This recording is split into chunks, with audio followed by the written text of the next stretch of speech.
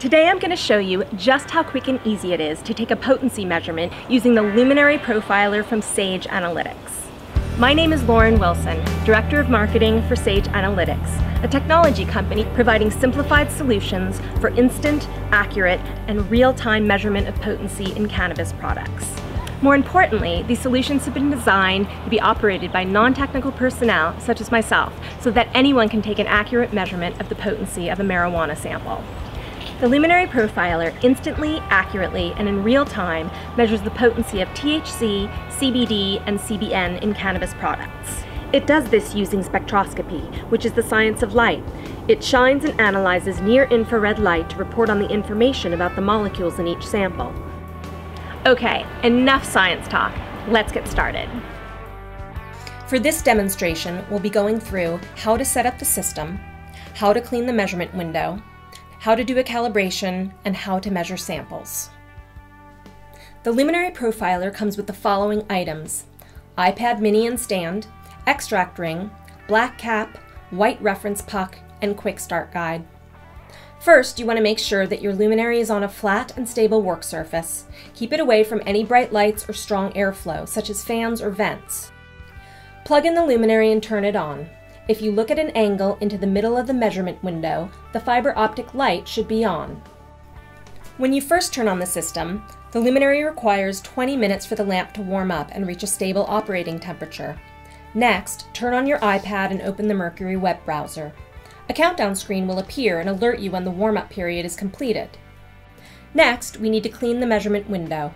The luminary sees the sample through the measurement window, so it is critical to keep the window clean by using rubbing alcohol wipes and waiting a few seconds until the surface is dry again.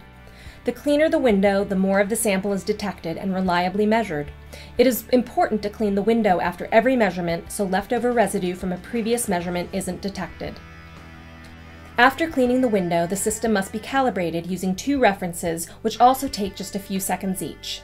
This once-a-day calibration is required to normalize the system. It must be known how the luminary responds to the maximum amount of light coming into the window, which is called the white calibration, and no light coming in, called the black calibration. Take the cap and place the black end of the cap over the measurement window.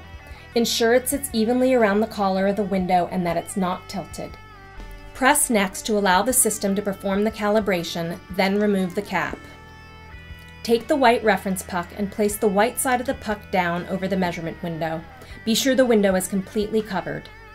Press next to do the calibration, then remove the puck. The white reference area is encapsulated in glass. Be careful not to touch the white area, get it dirty, or scratch the glass. It needs to be completely clean for producing a maximum signal for measurement. Use rubbing alcohol to clean it when necessary. Now we're ready to start measuring samples. The luminary measures the potency percentages of THC, CBD, and CBN so you know exactly what you're smoking or ingesting. On the iPad, choose your sample type: dry sample or concentrate.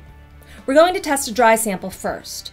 We recommend grinding the dry sample to homogenize the plant matter to determine a more even reading of the different sections of the plant sample you are measuring. Place the sample in the center of the measurement window. The more you fill the window, the better. Press next. Cover the sample with the black open end of the cap, which is used to block out ambient light. Press next to calculate the potency and then press done. So here are our results. It's that simple to use. Next, let's measure a concentrate. A concentrate can be either hash oil or extract. Take the extract ring and press it down onto the collar of the measurement window so that it fits snugly and will hold the liquid extract in place. Take the cap and place the silver end over the empty ring. An empty ring must be measured in order to get a baseline. Press next.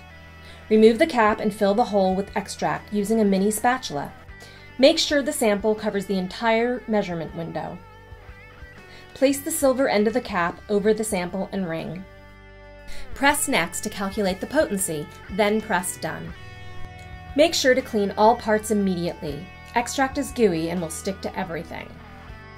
Some final reminders and tips when using the Luminary Profiler. The Luminary Profiler should be stored in an area free of bright lights and strong airflow and placed on a flat and stable work surface. The daily calibration of the instrument will aid in ensuring maximum accuracy and will normalize the system. The calibration should be performed when the instrument is turned on and at least every 24 hours of continual use. It is acceptable to leave the Luminary Profiler on when not in use. However, the Luminary Profiler is equipped with a lamp that has a finite lifetime of approximately 2,000 hours. Therefore, when left on and not in use, the lamp's operational lifetime will be decreased. Replacement lamps are available from Sage Analytics. We hope this gives you a better understanding of how the Luminary Profiler tests for potency in cannabis products. If you're interested in learning more about the Luminary Profiler, please visit sageanalytics.com.